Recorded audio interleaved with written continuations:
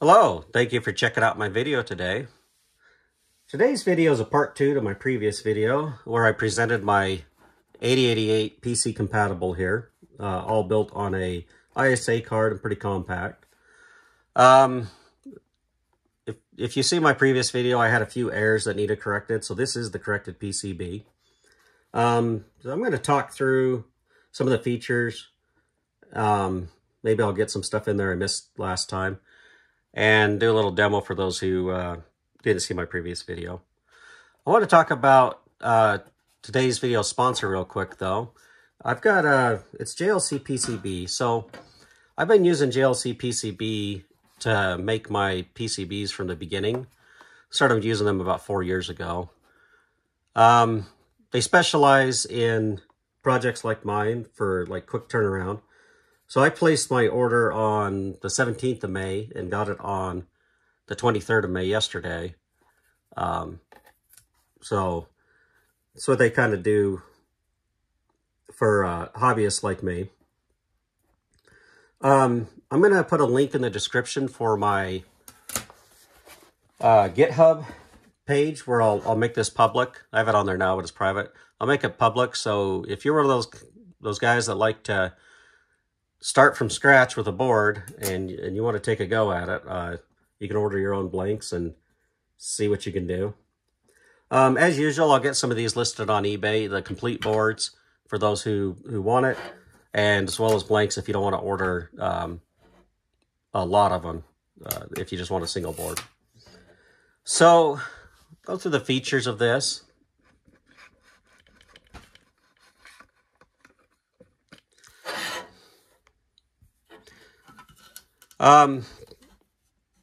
So what I did on this was I stripped it down to what I felt was the bare minimum to run the PC system. So I'll just go across the top here. I've got two 8284 clock chips here. One's for the processor. One is for the ISA bus, the DMA controller, and system interval timer, the keyboard controller, and the PC speaker frequency. I separated this on my project, as many of you may know, so that the processor speed can be independent of the rest of the system, so you can go faster, basically. Next to that, I've got the 74 LS74, which is used to divide the clock down for these items that we talked about. Got a IO decoder ROM. Traded this out from a bunch of LS138s, LS139s, 64K ROM, so all address lines are connected, and then I use the output data to use them as chip select. So the default values all ones, and then when you say address the interrupt controller at port 20, then a particular data select will drop low. And that's the same for all the items there. I do have an LS139, 138, and these are used for memory decoding and ROM decoding. And then I've got LS125, 126, and these are used, in conjunction to like turn the speaker on with port 61 and like writing to port 61 and like the index register as well. LS04, there's a few things that have to be inverted, so that's on there. And then I've got my keyboard controller. I talked in my previous video, I would like to make this a DIP 40, but for now, I'm just using this 44-pin PLCC socket. DMA controller, this is the 8237. This one's an AC-5. You need this. I can actually pull this off the board and it'll run, but you do need it for floppy drives and like your Sound Blaster cards, which I've never played with the Sound Blaster kind. Index register, port 80.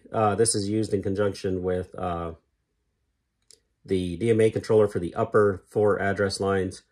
Keep in mind, this is it's like a 16-bit address, so this creates the remaining 20-bit address. And then I have my socket here. Like I've said in my last one, I probably won't even solder this on it'll just be there for if you want to solder it on.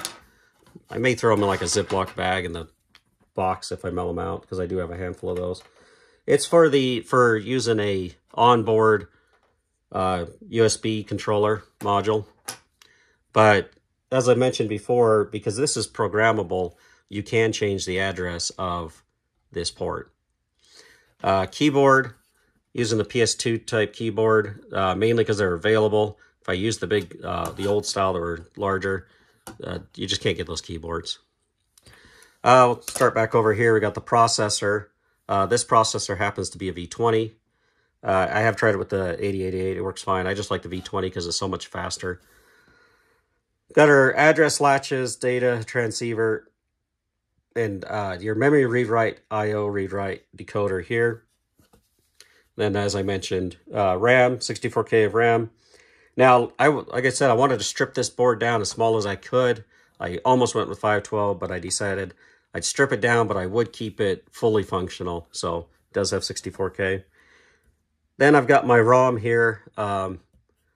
It's a 64K ROM chip.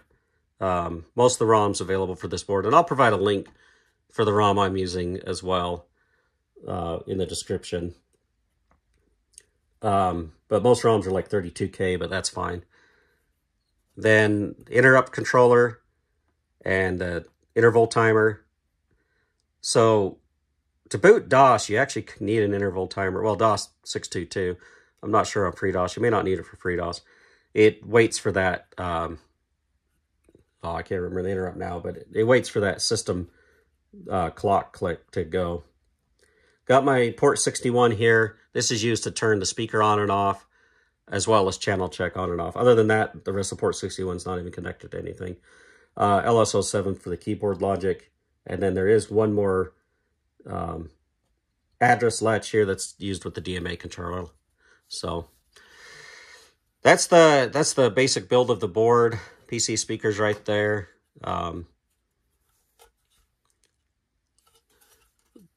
We do have a reset button over here. On my original boards, I don't know if anybody paid attention enough. I used to tie the reset to the power good off of the power supply, which made it so that every time you boot it up, it would wait a little bit to power on so that there wasn't any glitches. And that's how the original PC was built. And I was kind of stuck to using that because that's how the original was built. But on this one here, I just use a capacitor with a resistor, and it gives it a brief delay before it enables the reset on the clock chips, which serves the same purpose. I did dig out my own made backplane. When I was looking for parts, I found this. I probably won't be selling my own backplanes, at least not right away. The commercial ones are just, they're pretty good, and they're not too expensive. So let's get this all plugged into the board over here. So I've got, today the BIOS that I have in there has the BIOS extension for the USB module instead of the USB card. I have included an actual floppy drive today instead of the floppy emulator, so that it can be observed that an actual floppy drive does work. So I got that all connected. I've got my keyboard, mouse. It's the only serial mouse I have. All right, let's get this booted up.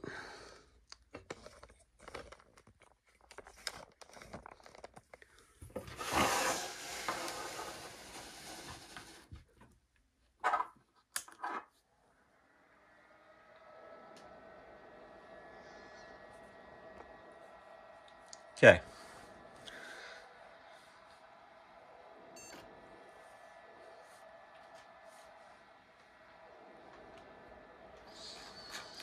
Now, I use MS-DOS. I do have FreeDOS available. I don't usually try to send MS-DOS out with my boards. I'm not sure how Microsoft would feel about MS-DOS 622. I know they did make MS-DOS 1 and I think 4 open source, but I don't think they've made 622 open source yet. But MS-DOS is definitely a great operating system used on this, but FreeDOS works equally as well. I'm gonna put a disk in here. I'm just gonna reboot to the disk.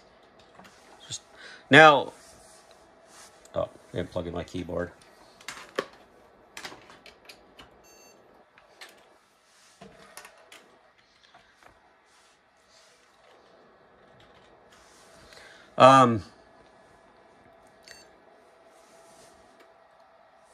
On these disks, I'm not sure why.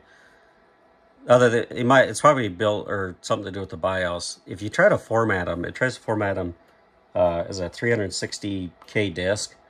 So the old larger floppy disks.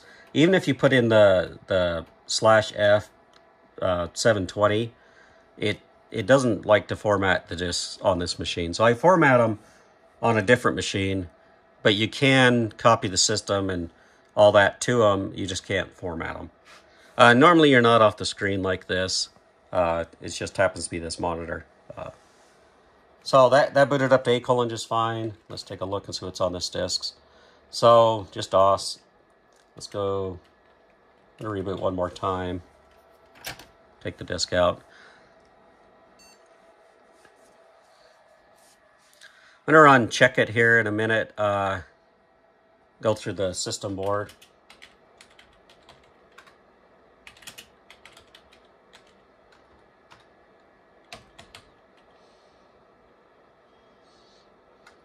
Maybe it's not on this one. Let's take a look here. Oh, it's not.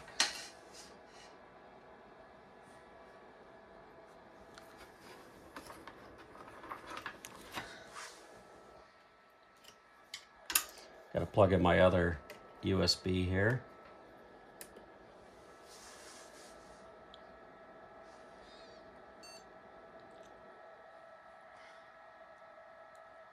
So every time I've reset this, I've used Control-Alt-Delete, or I just hit the reset button now, so that works. The only thing I haven't tried so far is a CGA card. I'm pretty confident it'll work. I'll probably make a video on that next day or two. But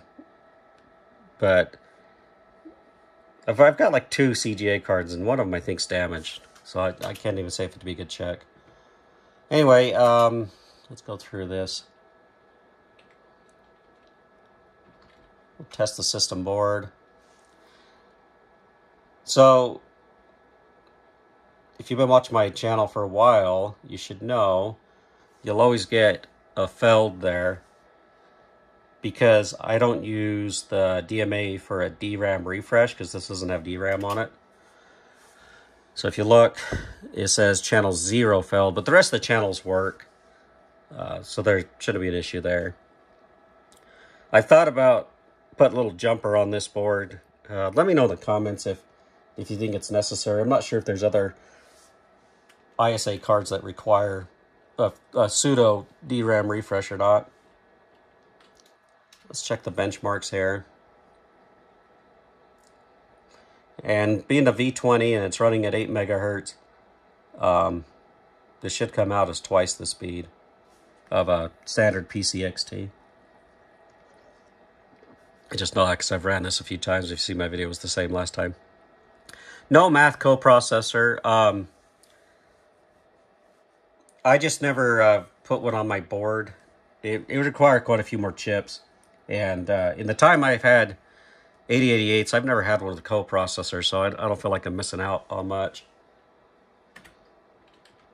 Let's exit, return to DOS. Let's look at MSD real quick.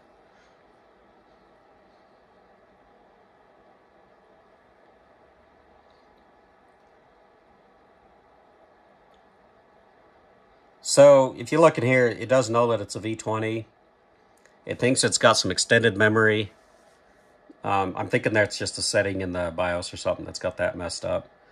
ABC. That may be because when you have just a single drive, sometimes you'll see it as B as well. This is right. I do have a parallel port on there, and I do have two COM ports. Serial mouse, yeah, that's on there. So that's kind of the system board there. Something I didn't mention earlier was once I built this board, put it together, put it in the backplane, it booted right up. So I haven't had it crash yet or have any weird bugs like the original board had. You know, I've gone and like touched the board in all kinds of places and checked it, and it doesn't kill the system. So I think it's a pretty solid running board at this point. So anyway, if you have any questions, post them in the comments. If it's been a few months since I posted this and you want to get a hold of one and I don't have it listed, send me an email or a message, and I can see what I can do to get you one. So anyway, thanks for checking out my video today.